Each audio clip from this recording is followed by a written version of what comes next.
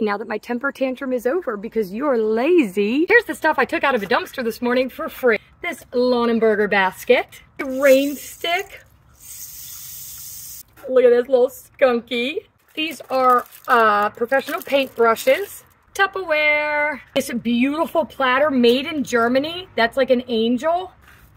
Got a couple of salad bowls. This painting, which I would say is a Spain countryside. This nice big shadow box. Some pretty pictures of lilacs. Is that a lilac? I think. I don't know. I could be making that up. All right, this little tiny basket was just adorable. This vintage Mickey.